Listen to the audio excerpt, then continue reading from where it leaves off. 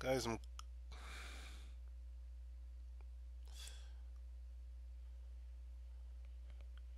I'm kind of broken up. It's just uh, you've seen the title, you know what I'm talking about, and I broke down. I straight up broke down. When in 2015, you have two relatively privileged people going to the UN to bring up their first world problem of not being able to ignore internet comments or just get off the internet entirely. And you remember the scope of the things happening. I'm sorry, this is just. You remember the scope of the things happening in the world nowadays. I mean, you have women being thrown in jail for having illegitimate child, probably due to rape in those countries, being thrown in jail for like 6 years. 6 years of their fucking lives thrown in jail for something that they had no real influence to.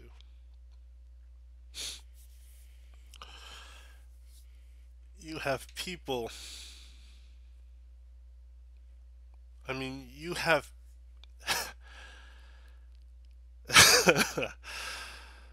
you have people being killed for thinking differently than their fucking government.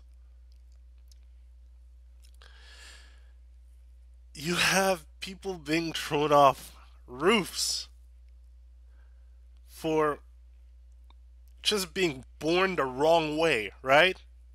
That their government and fucking religion is considering them born the wrong fucking way. You have people being killed for trying to escape these countries. And what the US is bringing to the fucking UN is first world problem of privileged, pampered idiots, sociopaths, who can't even fucking shut off their computers. I mean, fuck, man, have you ever fucking considered what some of these refugees have to deal with now? Especially when there's messages being sent by those cult leaders saying that we've sent people infiltrating through those refugees. And looking at the shit that's happening in fucking Germany. You think that's gonna make it easier for those refugees now? The legit ones?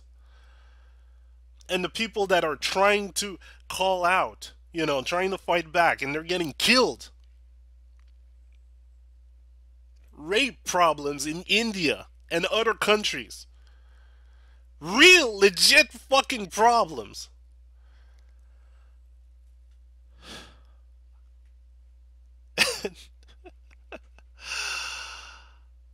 Oh man, and we have people bringing first world fucking problem of not being able to take critiques and comments on the internet. Sociopaths who do not think about other people but themselves. Because they would have fucking actually donated to real feminist movements going around the world trying to stop this butchery. I mean, fuck, there's women being considered terrorists just for fucking driving. They're getting fucking killed. Like, God, this is what the US is bringing to the UN? This is what the UN is going to start listening to? Fuck. Ah, man.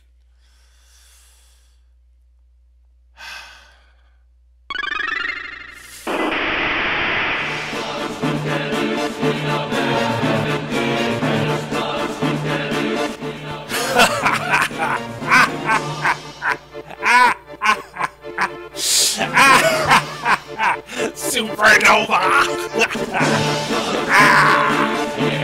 Take it now, Comet! Take it. Take it now.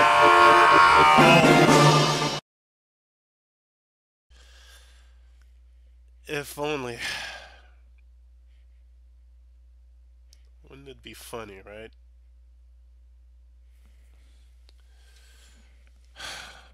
Wouldn't it be?